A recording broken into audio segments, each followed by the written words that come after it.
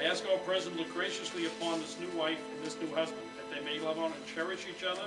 and live together in faithfulness and in patience and wisdom and in thoughtfulness,